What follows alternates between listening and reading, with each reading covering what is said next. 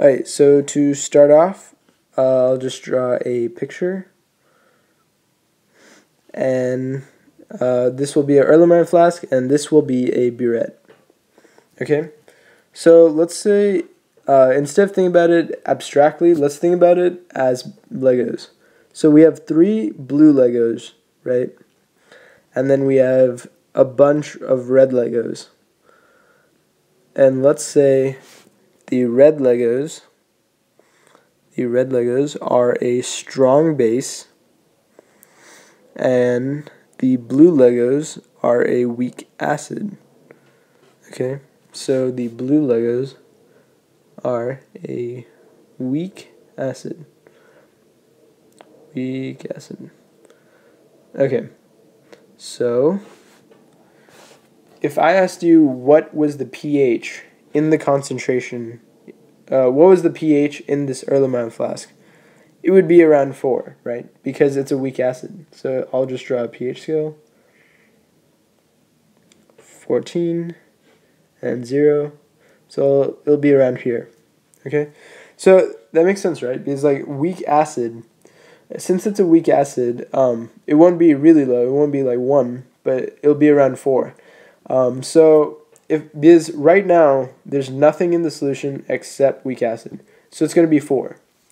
So if I dropped a red Lego, right? If I dropped a base, if I dropped a red Lego, it would combine with this acid, and it would reduce the amount of acid, right?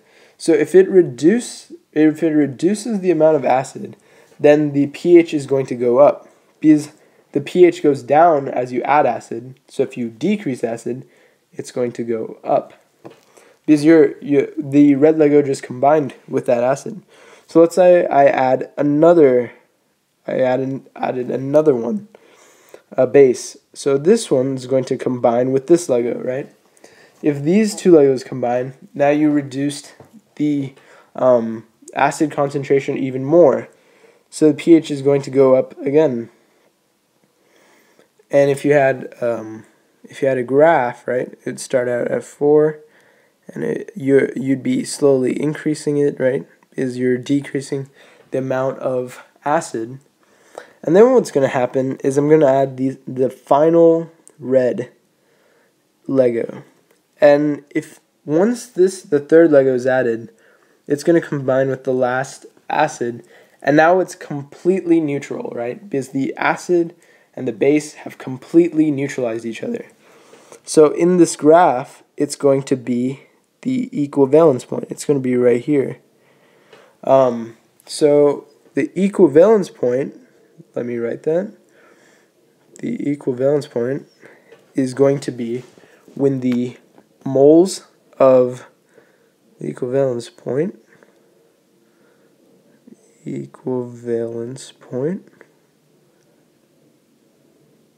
is when the moles of base completely react with moles of acid. So since that's true, now what is it going to be? Is it going to be acidic, basic, or neutral? Well, it's going to be neutral, right? Because the amount of acid has completely been neutralized by the base. So this solution overall is going to be neutral.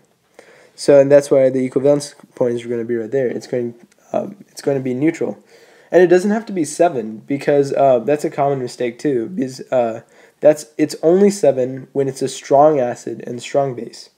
So let's say I add one more red, right? If I add one more red, what's going to happen? Well, I just said it's neutral, right? So is it going to be acidic, basic, or neutral now? It's going to be basic, because since there's no more blue acid to react with, this red Lego is going, since it represents base, this solution's now going to be basic.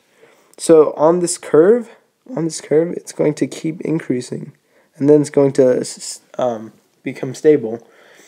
So the more red I add, since there's no more acid, it's just going to keep increasing on this curve. And yeah, that's the overall concept I wanted to show to you.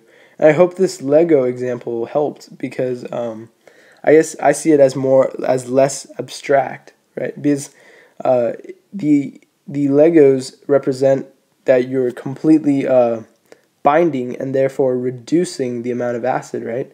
So the less acid, the higher the pH goes. So that's my explanation of titrations, and I hope that helped.